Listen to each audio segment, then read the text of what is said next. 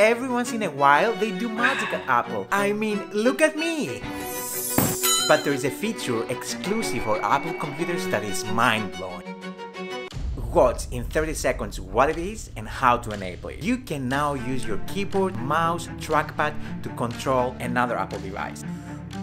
Look at how I'm using my MacBook Air keyboard to control my iPad. You can even drag files from one device to the other. Look at how I drag a photo.